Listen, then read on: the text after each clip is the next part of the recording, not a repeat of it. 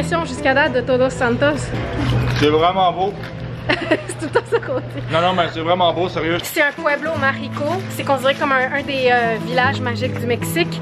Puis je peux comprendre, là, c'est définitivement beau. Puis les vues autour la nature est belle. Sont vertes, c'est plein de palmiers, c'est des petites montagnes. C'est vraiment fantastique.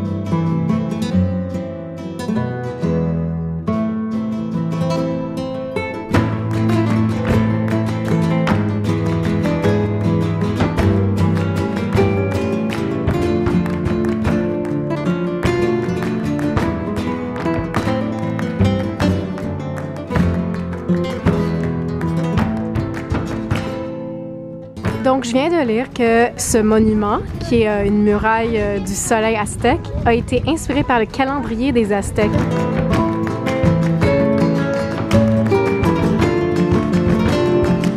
J'aime vraiment Todos Santos, c'est la belle petite ville là, à date. Là. C'est délicieux, là. Fait comme ça, c'est beau, c'est un beau village. C'est vraiment tranquille. Ça paraît qu'il y a de la culture un peu plus riche ici que la face. Ouais, il y a une communauté, tout est là.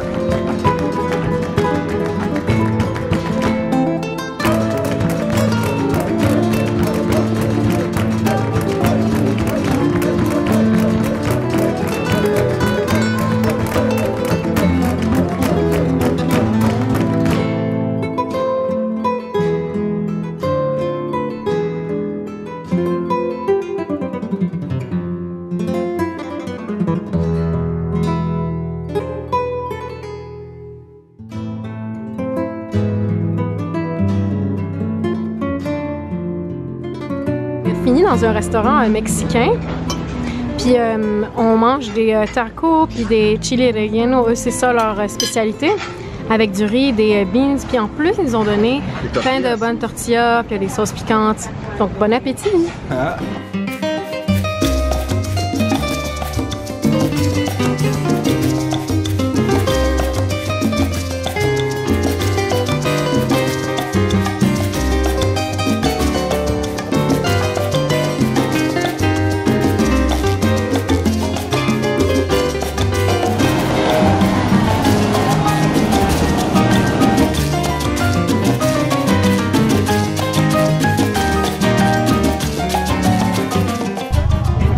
¿De Puerto Rico?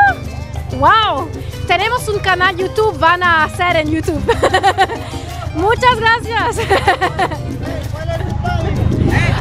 Québec, Canadá. Sí, hablamos francés.